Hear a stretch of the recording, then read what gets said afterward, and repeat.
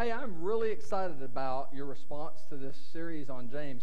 To be honest, it's something that I have taken as somewhat in terms of trying to be in submission to, not trying, well, my elders might say trying, in submission to our elders' leadership and input that they give, and also other mentors that I have in my life. So it's a different style of preaching. It's a different way to approach and prepare, and it's just pretty amazing that I've heard some just genuine excitement about approaching the book of James and looking at it in a systematic way.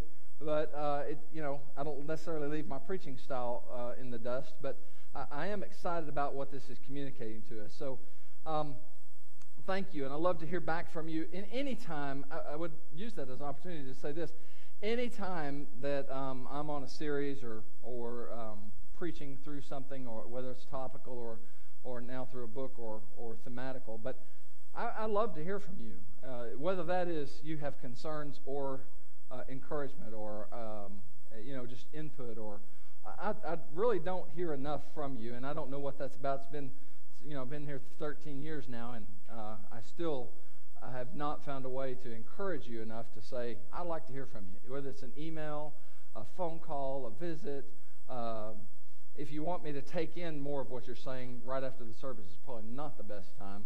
There's something in me that's kind of gone or deadened at that point. But I really do encourage you to give us feedback on how you're hearing the messages and what's speaking to you.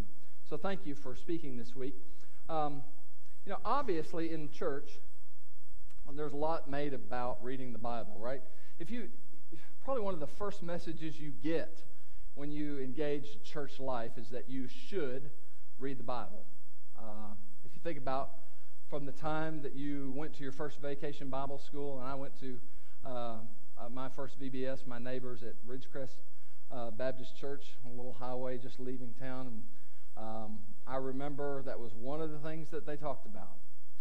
Apart from hanging out with friends, making some things out of popsicle sticks, and eating fun food, I remember them talking about the importance of the Bible. And there are hundreds, if not thousands. I wished I had time to do the research, but there's thousands of Bible reading apps available.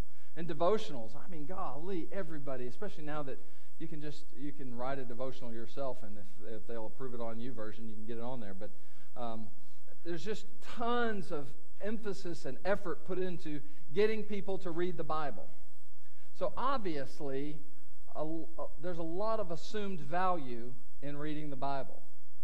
I don't know that we do a very good job of talking a lot, or effectively maybe, about why. Now, I know we do in terms of saying things, we say a little more in depth than this, but we say you should read the Bible. And I think we come to some assumptions about, it teaches us about God, or, this is what Christians do. My question is this today, is what is the value?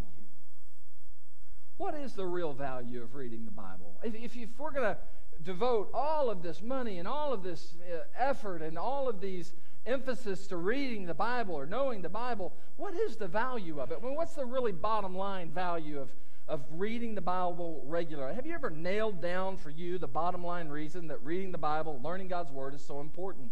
Now, I know that many of you have. I get that. I know this is probably not novel in terms of an idea or question, but I wonder how much we've actually lingered over that question to get down to a very clear, compelling reason that you read the Bible. I would suggest this. No, it's not universally true, but if you struggle to consistently read God's Word and take it in an effective way, in general, that is an indication that you've never answered that question very well. In general, if we wrestle with reading the Bible regularly and taking in that information, then we probably haven't answered the question, what is the great value, or what is the greatest value, I should say, of reading the Bible? There are a lot of values. We could assign a lot of terms of value to reading Scripture. But what's the greatest? What's the greatest value of knowing God's Word? What does God's Word say about that? in terms of what the greatest value is. So we're going to look today. James answers the question well. He's decisive. Maybe one of the reasons we're excited about James is he doesn't mince words. He's very plain spoken. He's very direct. And I think there is in that a lot of value just right there. So we're going to be looking at James chapter 1, verses 19 through 27.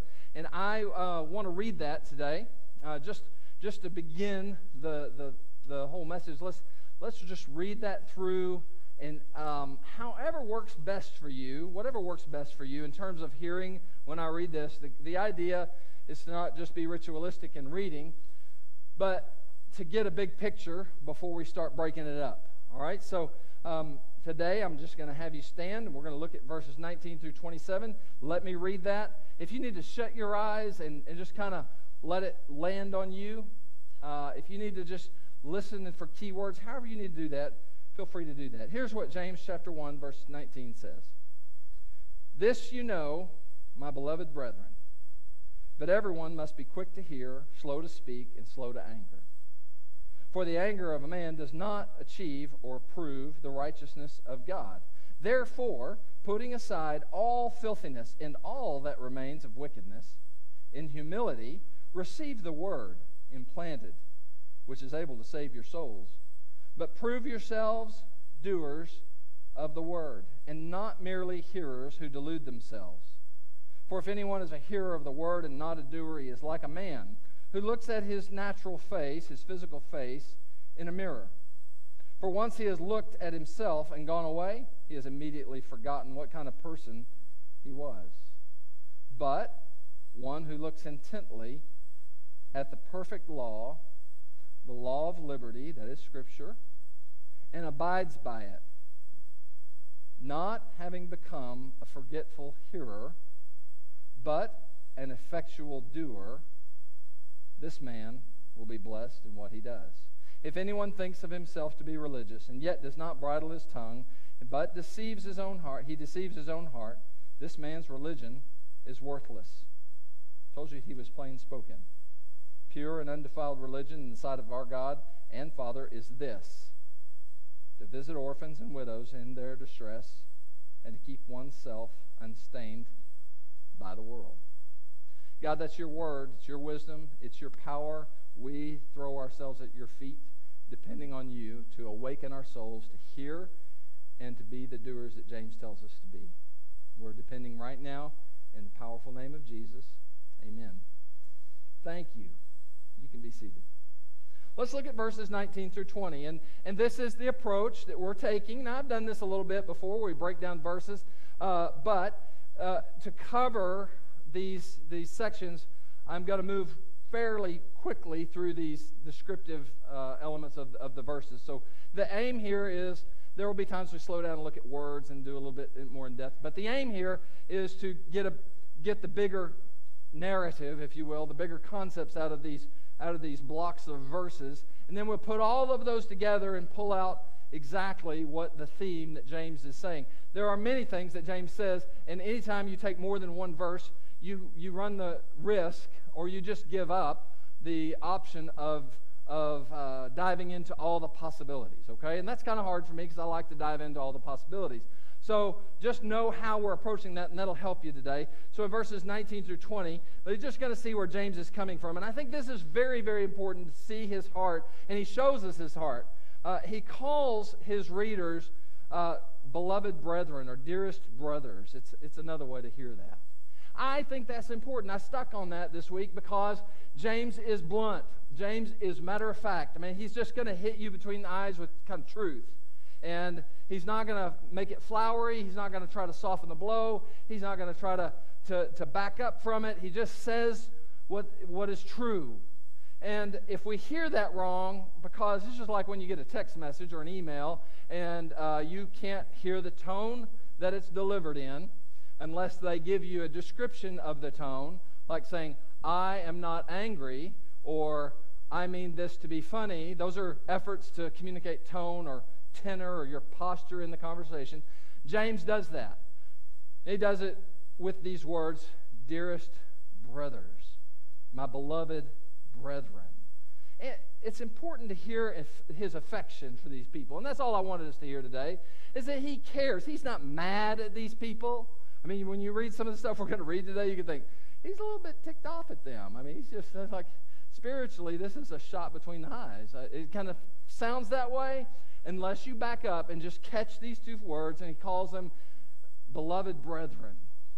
Now, how would you feel? I know we don't use that language today, but if my wife were here today, she would tell you that it was one of the things that drew her to the pastor who proclaimed the gospel in a way that she heard and received and accepted Christ.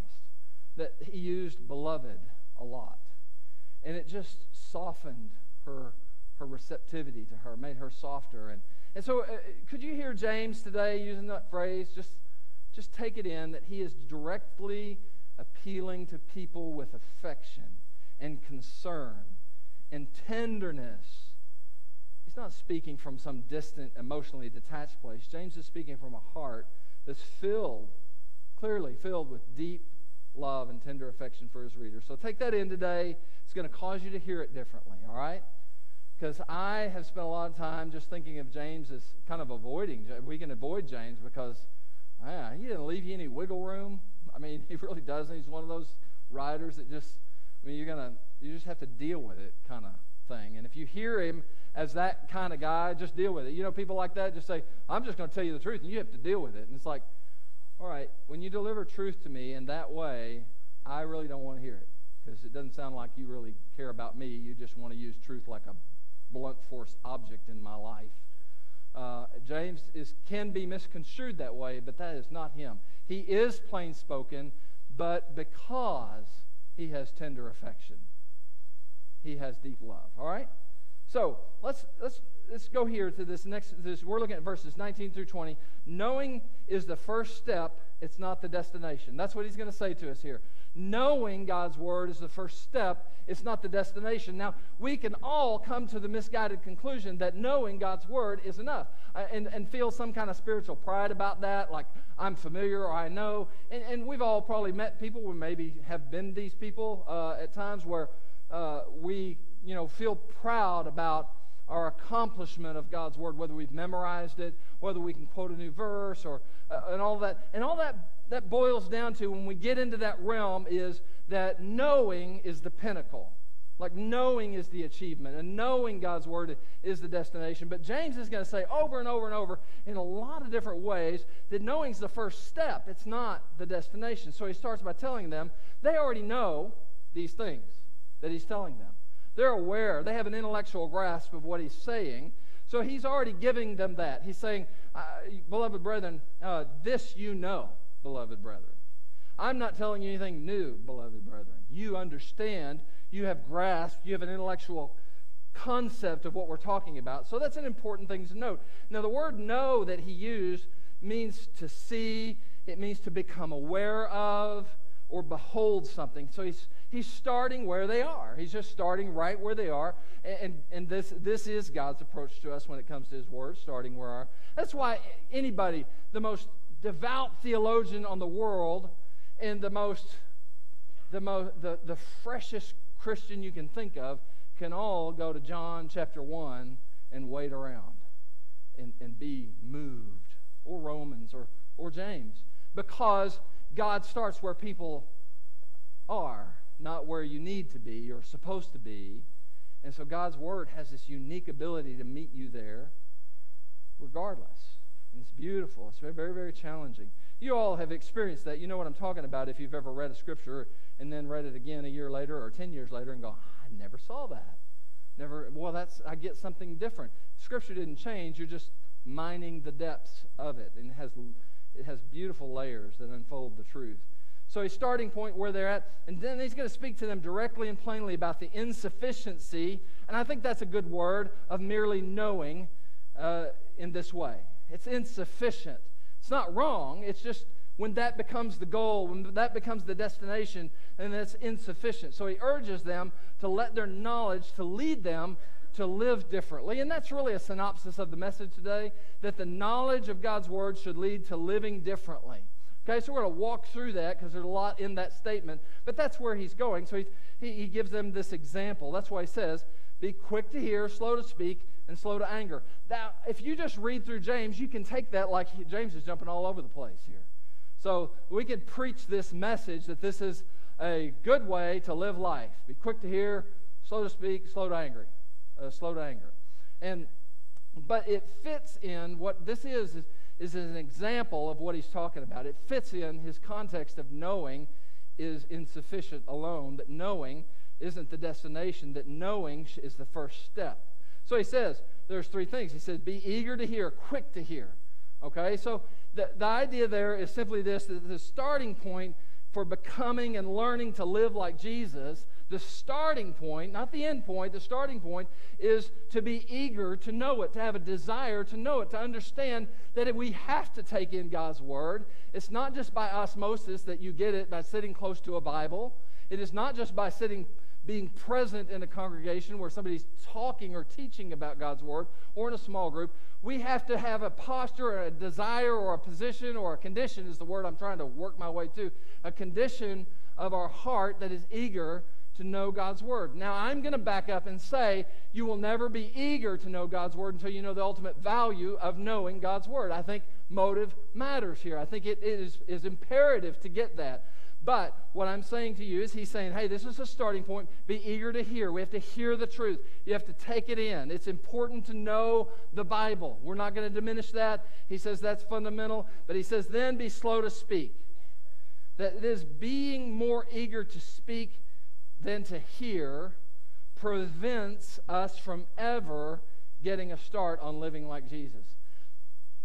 I am guilty of this one. That is, I can get really excited about a truth that God reveals to me, and then I want to spout it out. I just want to tell other people about it. My motives are good. That is, I like what I've heard and taken in, but then I preach it prematurely, or I talk about it too much, and I've not let it saturate my soul. I've not let it come deep within me. I've not really wrestled with it. And so James is saying, hey, when you take in God's Word, when you begin to know it, it's going to be, but don't just turn around and say, hey, look what I learned. Spend some time with it. Be slow to speak it back. That's not the important part in this process right now. The important part is to let it sink deep.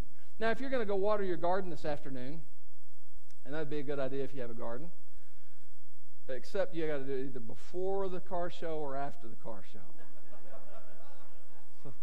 That's an art form to learn how to plug an event in the middle of a sermon and be on track. If you're going to water your garden, sometimes it can cause me to lose where I was, but I didn't this time, so if you're going to water your garden, the best thing to do is what? Turn on a fire hose and just go whoosh at once and get it done. That's what I like to do when I was a kid. But my dad always let me water the garden because I like to send in the door of our garage, which led to our garden, and pretend like I was a fireman and I was putting out fire. He may have given me that idea to manipulate me into watering the garden, but I had fun either way. But the key to watering your garden is to water it slowly so the water sinks in, right? If you do it all at once, you can do this watering a plant. If you water your plant and you just dump in a bunch of water, what happens? A lot of it just runs right through and just runs out. Have you ever done that? Maybe you water a plant on their kitchen table and you pour the water in too fast and it just ends up on your table because it comes out the hole in the bottom. But notice this, if you water it slowly, if you pour in a little water and let that soil absorb that water, and you pour in a little more water, you can pour in the same amount of water and it won't run on your table. It depends on the speed that you deliver the water with, because it's got to give time for the soil to absorb the moisture. When you dump it all in, it just runs through. It doesn't have time. And I want to suggest to you that that's what James is saying about being slow to speak. Take it in. Don't just regurgitate it. Let it sink in slowly. And also I would say to you that many times when we're trying to approach God's Word in this way, that less is more. That is, to read less Scripture more slowly than more Scripture quickly. Okay? So then he goes to this. He says, slow to anger. Now this sounds strange. This sounds like, how are you going to fit this into this whole topic of knowing and doing? But listen, the word for anger is interesting, and this is where it does do some value. There is some value in doing a word study, because when I say you be slow to anger, what do you think? Somebody tell me, what's that mean? Yeah, slow to get mad. Don't get mad quickly. Now, what if I were to tell you that's not really what James is talking about? Because I'm going to tell you, that's not really what James is talking about. It can mean to be angry, okay? The word can mean that. I'm not going to say it can't mean that, but when you put it into the context and you understand the original meaning and the alternative meanings, the word is arge. It's actually spelled O-R-G-E. You can see, because we have younger people in here, some derivatives of that word. One primarily that we won't talk about necessarily in mixed company, but here's what the word arge means. It means to speak. It means desire, as in an excited condition. Desire is an excitedly reaching out, or an excited state of mind. That's what.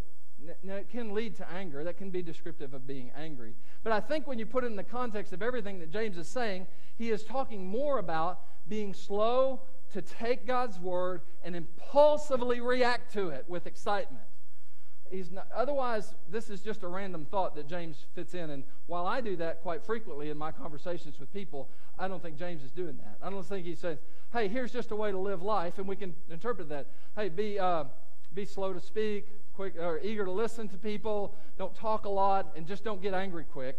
And that's good advice. I think it's biblical, but I don't think that's the whole message here. I think he's talking about how to take in God's word slowly, deliberately, let it saturate your soul, and then it will naturally have the effect that it needs to have. All right? So he's telling them not to respond impulsively, not to let their uninformed thoughts get them so excited that they jump the gun and act in ignorance. Now, I'm just telling you, I'm not very far down the road on this, because when I get excited about something I've read or something I've learned or something God shows me, the first thing I want to do as a pastor, as a preacher, as a communicator is to tell you. I want to share that in the pulpit. But again, this is the value of, if you were here during our transition from I don't know what form of leadership we had before now, but now we have this, our elder form of leadership, that they've spoken into my life and said, slow down. One in particular spoke into my life, said, slow down, let that sink in. You can preach that, but just not yet. So the whole of what he's saying here is about it's a way of living our lives and approaching God's word, not just a pragmatic, here's how to have relationships, or it's a listening and a hearing well and being patient and thoughtful when it comes to our response to God's word. So why is this important? He answers that question. Why is it important? In verse 20. In verse 20, he says very clearly, look at verse 20 with me. Just look there real quick. If you can find it, I'll find it. He says, for the anger of a man does not achieve the righteousness of God. That fits with anger as in mad, but it also fits very, I think, more appropriately even with the concept that we're talking about. Don't be impulsive and reactive and shallow in our understanding, because that doesn't lead us to the life of righteousness that God has for us. Because what's the scripture say also about anger? This is one of the reasons we know we're misinterpreting it when we just use it to be mad. The scripture says, be angry, but do not sin. Anger is really, as in being angry, inevitable response to things. It's going to make you angry if I come up and kick you in the shin. Now, what you do with that is the important thing. So I think that James is speaking less in that context and more in the context of, hey, let me tell you what I just learned yesterday. That can be fine as long as you're not letting that usurp you, your process of taking it in and letting it sink in and moving forward.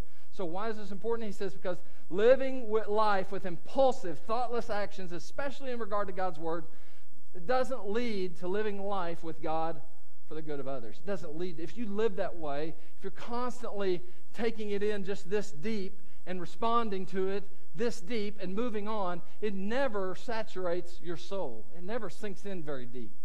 Look at verse 21.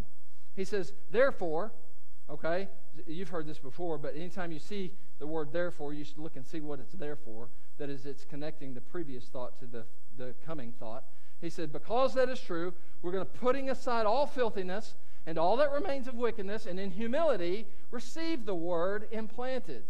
So you hear the tone in humility, in gentleness, in a posture of openness and eagerness. Take the word of God into you that's implanted, which is able to save your souls. Not just, and I'm so glad that Courtney sang the song that we sang, Heaven is Here, because when you hear able to save your souls, a lot of times we think, hey, the word of God is going to tell me how to get saved, so when I die, I go to heaven. Yes, that would be this deep of an understanding of what it means to save your soul. Saving your soul would mean to be redeemed into a relationship with God and right standing with God that is now and forever, but beginning here and now. That's what he means. This word can bring us into right relationship with God here and now. What is our mission? Our mission as a church is to learn to do life with God in community. And that's what he means, that's what we mean, I should say, when we talk about learning to do life with God. That is the descriptive phrase, save your soul. We are redeeming our soul, learning to live life in the kingdom here and now. So the first action step that we should take and practice is setting aside patterns of living that we know don't fit the new life God has for us. That's a pretty simple action step. And usually we don't need a specific verse to tell us what those things are, right? If you're a violent person and you're getting in fights in a drunken rage every weekend, you probably don't need a scripture to indicate that's not a good way to live. If you're stealing on a regular basis from whatever entity, you probably don't need the scripture that says do not steal. It's one of the commandments, right? So in respect, if you do, that's fine, need the scripture for that, but it's the first. It's saying, I don't want these anymore. I want a different way to live. So verse 22, he says what?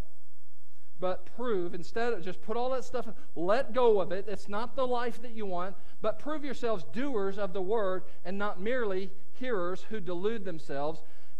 Prove, the word that he uses right there, the second word, means for something to come into existence. It doesn't mean to argue your case. It means do something in such a way that something else comes into existence. So you hear how he's saying that?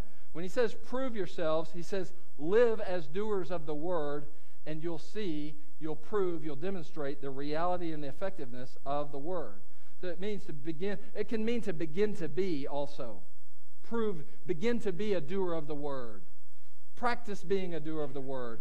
It's a person who performs the word. Actually, the doer is the word.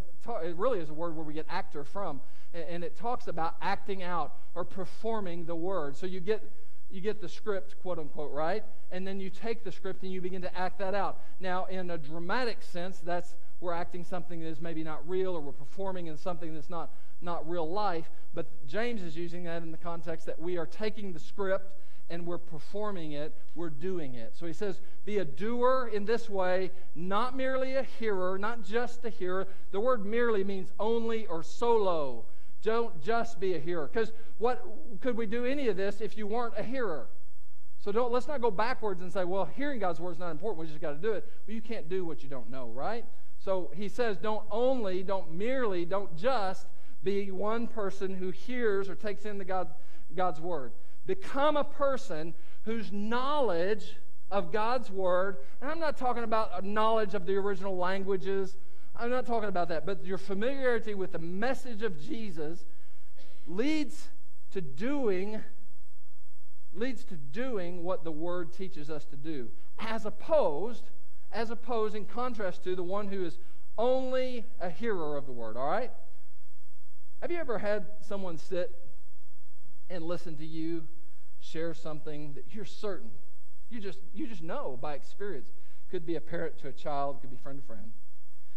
But you share something you know would help them in a significant way, but you know they're never going to do what you say.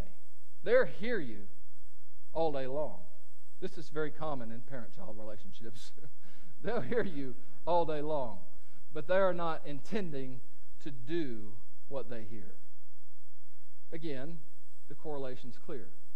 Let's not sit under the counsel of God's word, James says, dearly beloved brethren. Let's not sit under the counsel of God's word and pretend like we know best. That we'll placate God by hearing or taking in God's word, but have no intention to adjust our lives to reflect that hearing. That's what James said in verse 22. But look at verses 23 and 24. He says, for if anyone is a hearer of the word and not a doer, he is like a man or like a woman or like a teenager who looks at his natural face in a mirror, your physical face, for once he is, and you could connect these thoughts by saying, and once he has looked at himself and gone away, he has immediately forgotten what kind of person he was, what he saw. So like looking in a mirror and forgetting what you look like. So here's a word picture. He's descriptive to help us see the truth about a person who is only a hearer of the word and not a doer. So he uses an analogy that we can really relate to today. So it's like a person who goes up to a mirror, clearly sees their face in a mirror. You did this morning probably. If you didn't, you might have some self-esteem issues that you need to check out. There are people that just don't want to look in a mirror. I understand that. But looked in the face in the mirror, and then as soon as you walk away, that person totally forgets what they saw and came to know about what they look like. So think about this real quick. What is the purpose of looking in a mirror? To see, let's just say, to see the real condition of your face. Okay, you can kind of see the condition of your clothing. You can't see the back, but mirrors don't help you there anyway. Once you're over 40, you can't turn around to see that. So if you just look in a mirror, maybe you're checking your teeth. Maybe if you're a woman, and I will say this, if you're a woman, you're checking your makeup. If you're a guy, you shouldn't be doing that. I'm just saying. Call me traditional. If you are wearing makeup as a guy, you probably should check it. Okay, all right. Maybe you have reasons. I don't know. I digress. So you look at your face to see. Now, when I was 18, I looked at my face to see if there was a pimple somewhere that I didn't really want a pimple to be, although the information didn't lead to anything but anxiety because I couldn't do anything about the pimple. Today, I might look in the mirror to see if one of my 48-year eyebrows is just radically out of control, which sometimes happens, and that's way more information than you want to know, but I'm an open book. Aren't you glad? Not so much. Notice my wife is not here. I don't want to know. The point is, if you looked in the mirror and you had broccoli for lunch and you smile and see a big old green thing of broccoli stuck between your front teeth and just went about your business, well, that would be kind of foolish, wouldn't it? I mean, you looked in the mirror to see the reality, and you're supposed to react to the reality that you see in the mirror. That is, remove the broccoli if you see the broccoli. Please, for the sake of God, remove the broccoli for everybody else that's got to see you. I mean, zip your zipper. Button your buttons. Does that drive you crazy? You walk around, I do this, so it drives. But, you know, in someone's shirts like this, because they button, you know, the wrong, don't you want to just go up, maybe it's just me, and just go, can I fix your shirt? But you probably shouldn't go unbutton somebody's shirt that didn't ask you to do that, so don't do that part. But the point is, look in the mirror and adjust, react. So he's saying it's like that. To look into the mirror of God's word and not to react to it is just kind of, can I use the word stupid? I mean, it's just not make any sense at all. Why look at it? Why look at yourself in the mirror in the morning if you're not going to react to why did you look in the first place? Maybe you were looking for affirmation of what you already thought was reality. And you look in the mirror just to see that you're a beautiful person. And you just have a self-admiration moment where you're saying, look at that face, man. I can't wait to show this to everybody today. And I'm just looking forward to smiling. And I'm going to bless people with this. I'm just going to go around and bless people all day long. And maybe you were looking at that for that reason. And I say that, but I'm going to tell you something. People do that with God's word. Let me see how good I am. Wow, I am, well, let's just shut that and move on. Don't do that. If you got broccoli in your teeth spiritually, let's get that out. Let's move on. Let's respond to the truth that you've seen in the mirror. And that's what James is saying over and over. Respond to the truth. Don't just know the truth. Respond to the truth. And don't just take in the information. Adjust to it. So in verse 25, he says, the one who looks intently. So this is in contrast to what we just saw. The one who looks intently at the perfect law. Another word of God's word, okay? The perfect law.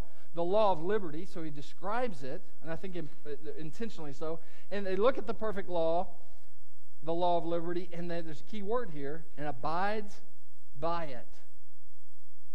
Not having become a forgetful hearer that walks off with broccoli in their teeth, but an effectual doer, the smart person who removes the broccoli that they saw. This man, this woman will be blessed in what he or she does.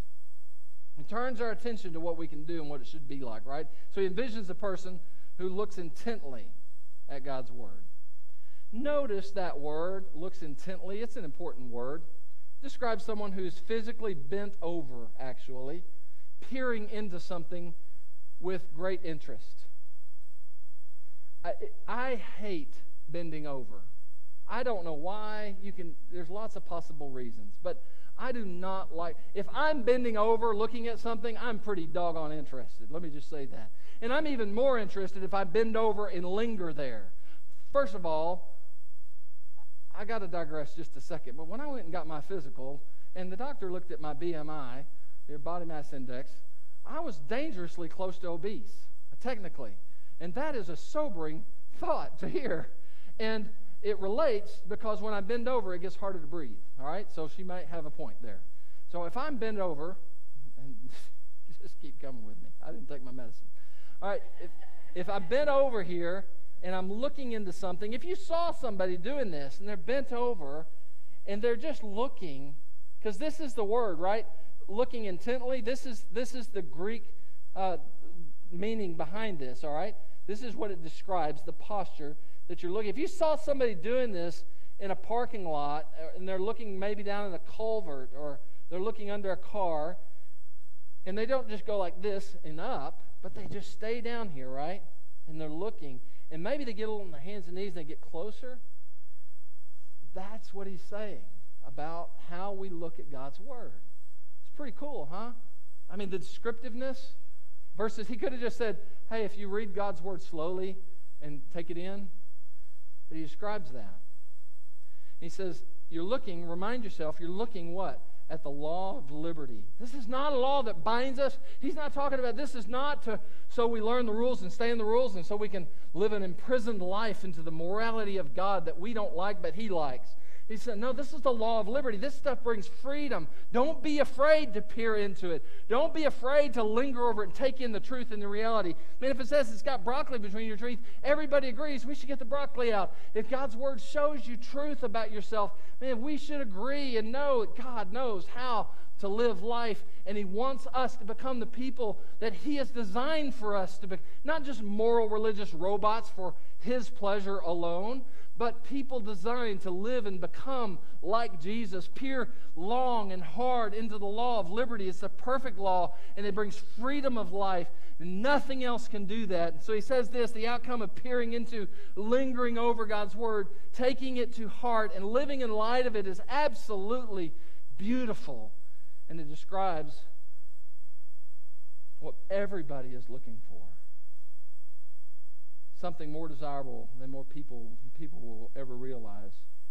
He says it simply, not flowers, not a bunch of descriptive adjectives. He just says, when you bend over and look like that, when you peer, when you linger, that person will be blessed in what they do.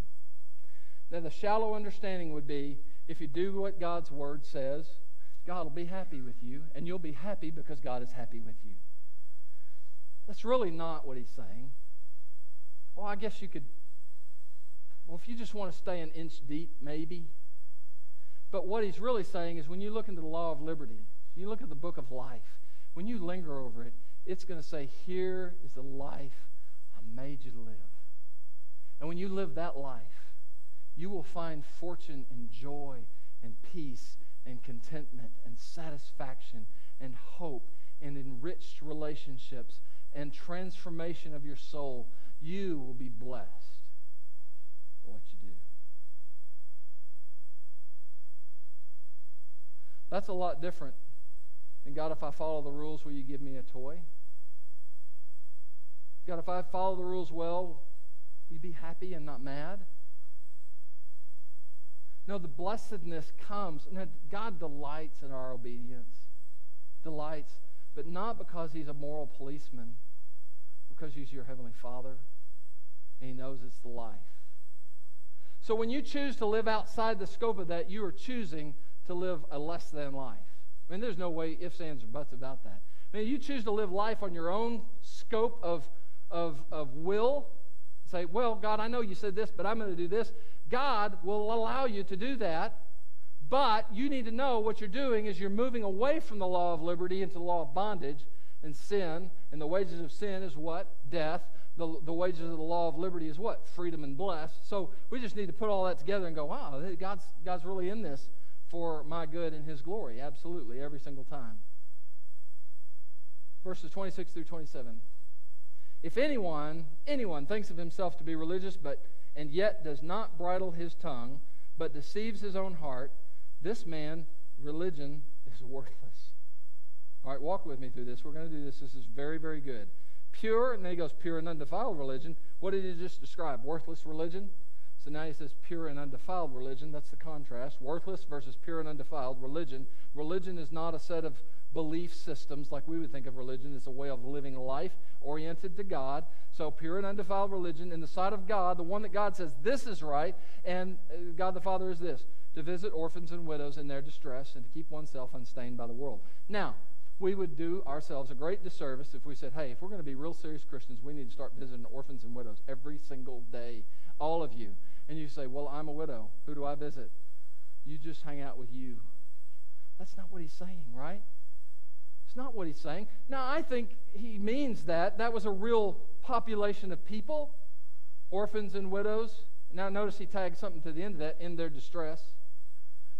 But what he's describing are people who are left out, left behind, who don't have an advocate, who are suffering the most in society, who have the hardest road to hoe, who have the most pain to deal with, who have no one backing them.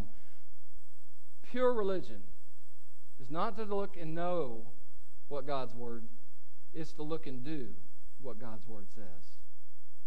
And if you just follow Jesus around through the Scriptures, you see him hanging out with these people a lot. It was his M.O. He developed a reputation for it. Not just orphans and widows. He didn't just stay there. He hung out with drunk people and prostitutes too. You're Jesus. Why? They were the outcasts. They were the tax collectors everybody hated.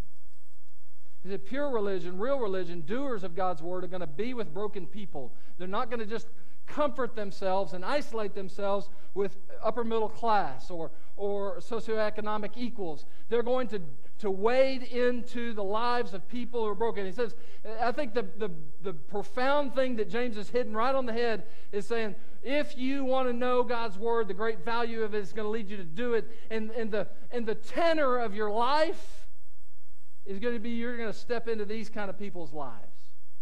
Because what did Jesus do?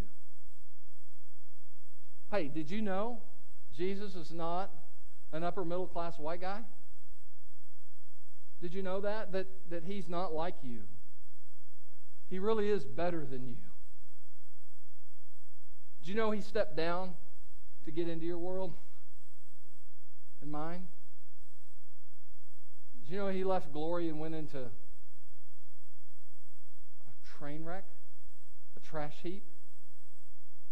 He says, if you're going to follow me, you become like me. And if you're going to become like me, you're going to do this.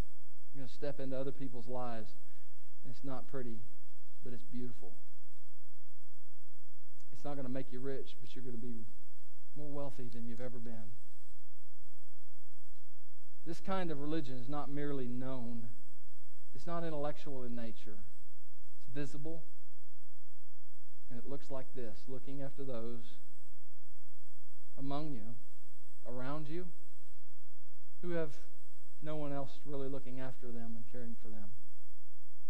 And it could take you into the sex trafficking world that is being exposed on a radical level, and even in Topeka, Kansas. It could take you to the nursing home with Bill take you next door to a widow. It could take you to McClure to sit with a kid at lunch who doesn't have a male role model. It could take you a lot of places, but I promise you, it's going to take you someplace. To be a doer of God's word is not about becoming all clean and tidy and righteous selfishly. It's actually about getting your hands dirty and living life like Jesus lived life. So, take all that and boil it down. The message is this: the great value of knowing God's word is that in knowing it, we can do it. Just know what that looks like, all right? It's beautiful. Honestly, it's beautiful. So, here's what I want to do. I was going to walk a little bit more through that James mirror illustration, but I encourage you to do that on your own. And understand this real quick. I got to say this. One thing a mirror does is allows you to see the parts of you that you don't see yourself, and that is true of God's word. You're just not going to see. When you look into God's word, it's going to expose the parts of you, reveal the parts of you that you just don't look at, that you don't see. And if you, just by the way, if you are one of the people, and I'm talking literally, that just avoids mirrors because you don't like what you see, maybe you've gotten older than you really want to admit, maybe you've gained more weight than you really want to see, maybe you don't like something about you, so you just avoid the truth. Hey, I honestly don't care if you look in a mirror, not a physical one, but there are people doing that spiritually. Lots of people doing this spiritually. You don't want to look in God's word because they're afraid that they're going to feel guilty. They're afraid they're going to feel shamed. They're afraid they're going to feel beat down. They're afraid they're going to see stuff they just can't do anything about, so why look at it anyway? But that's a lie. Well, it's not totally a lie because you can't do anything about your heart. Jesus can. If you linger there, He's going to transform you. Why Hebrews 4:12 says, for the word of God, listen to it in light of what we said. Please listen to it in light of what we said. For the word of God is what? Alive and active. Sharper than any two-edged sword. Cutting, listen close, cutting between soul and spirit, between joint and marrow. What's it doing? It's exposing our innermost thoughts and desires. Why? Just to make you feel guilty? No, to say, here's the problem. And here's the life you can have. God will never point out the broken parts without a pathway to redemption. So, here's what I want you to do. Here's my challenge. I want you to, this week, I'm going to really challenge you to do this. This is an easy thing for me to do. That is, I can just sit here and say, this is how we want to close up the sermon, but I don't want to do this. I'm going to ask you to take this really, really seriously, okay? Really, really seriously. I worked hard on this. Not just this, but this message, and because it matters, and I feel like it's timely and it's significant, and I want you to take this to heart. Or do yourself a favor and just say, hey, I have no interest. I'm not even going to pretend. But here it is. I want you to come up with a plan that would allow you to read the book of Colossians. You could pick another book if you want, but this is a good one to do this with. It's short enough to do it. It's deep enough to, they're all deep, but it's 4 chapters long. And you can divide it up however works best for you. You can read a chapter a day. You can make it work out for 5 days, 7 days. I don't care. But before you read it each day, I want you to do something. I want you to read Hebrews 4:12, the one we just read. All right, I want you to take that in, okay? The Word of God is alive and active, sharper than any two-edged sword. It's dividing thoughts and intentions. It's revealing your soul. You might want to read that in the Message again. Understand what it's really saying, but the Message has a good paraphrase that helps you take in the message. But read that and read it slowly and thoughtfully. Take that in. And then I want you to read whatever section of Scripture you've chosen to read from Colossians. I think it would be cool if we all did Colossians, by the way. I just think that would be, there's something about the unity there that will be valuable. But as you read, I want you to notice, read differently this time. I want you to read with a mind to notice the broccoli between your teeth. I keep saying that because I'm trying to drive home a point, okay? And I know you remember crazy things. He kept saying broccoli, but what's that mean? That means noticing stuff about you that you really don't like. It really doesn't feel good. You really don't want exposed. Notice that stuff. Let God's Word do that to you. Don't just read it for information. Don't just read it to say you read it. Don't just read it so you can say you did your devotion. Read it like a mirror and let it speak the truth to your life and expose the broken wreck that we all are in places of our lives. And at the end of the reading of Colossians, after you do that for 4 days, 5 days, 7 days, I want you to just pick one thing. It'd be good if you, the real challenge would be write that down. Write one thing down a day that you can think of. Maybe the same thing day 1 and day 2 and day 3. That's fine. But write something down that's exposed. Something about you that you know is not in sync with God. That is not the life, not the character, not the heart, not the soul condition that God wants for you. No, write it down. And at the end of the reading, I want you to pick something. One of them, one of the things that is exposed. I don't want you to do this on a daily basis. We'll never do that. But you pick one thing at the end of the reading and say, this is something I want God to change. It's truth. It's reality. Here's who I am. Here's who I need to be. God, you have to do that work. I want to learn to live my life like Jesus. So the first thing you're going to do is adjust your life. That's getting rid of all the moral filth and wickedness, right? So you see something about yourself in Colossians that you know is not right, then you reject. Let's just say you just found out that you have hate in your heart for somebody. And you say, all right, I reject that.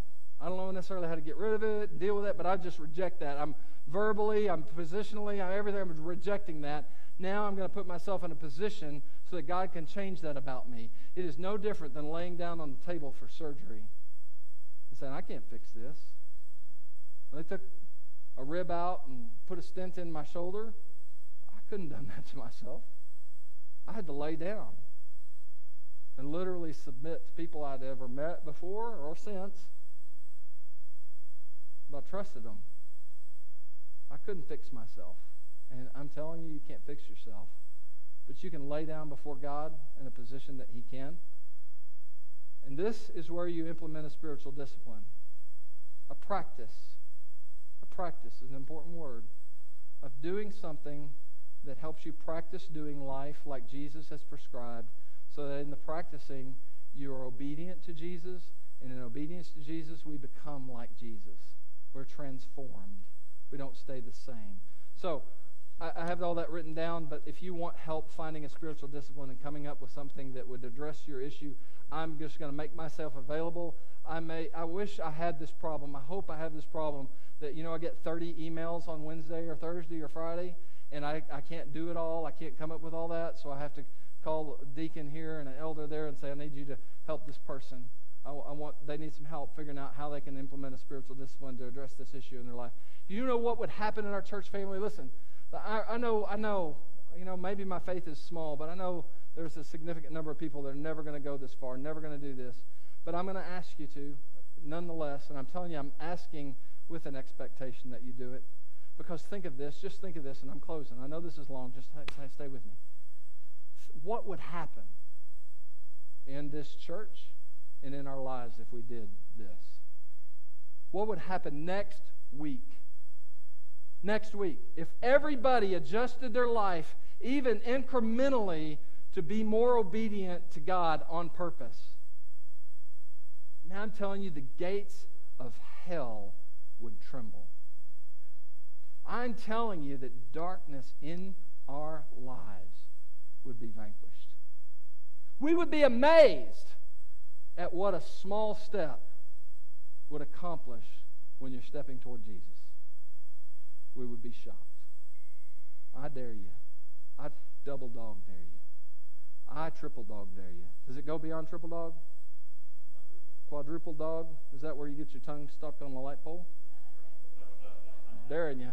You're not going to get your tongue. You will get your tongue lit up if you lick a light pole in June right now. But hey, if that helps you remember to do this, lick away. Knock yourself out. It's that important. It's that important. Pray with me.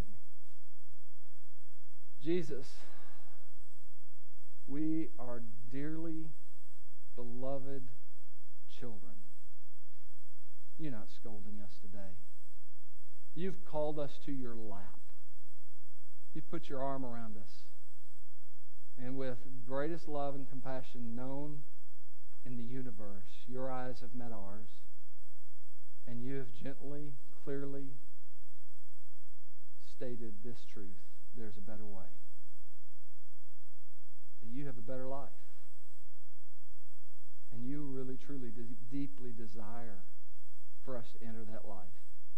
And you've made it far more simple than we've ever imagined. So help us to engage. Jesus, we can't do it without you. We can't do it without you. It's simply impossible. But we can do what you said, that is to linger, to bend over and look long and hard in your word. And that's the great value, is it leads to a transformed way of living, not just being. So we're going to trust you to work great things at Covenant Baptist Church, not so that we can brag, so that we can declare an unblemished, glorious, and radiant gospel to people who are hurting and broken. Give us that opportunity even today with people who are going to come on a hot June afternoon and just look at cool cars. Would you help us to be the church you've called us to be? We'll pray in Jesus' name.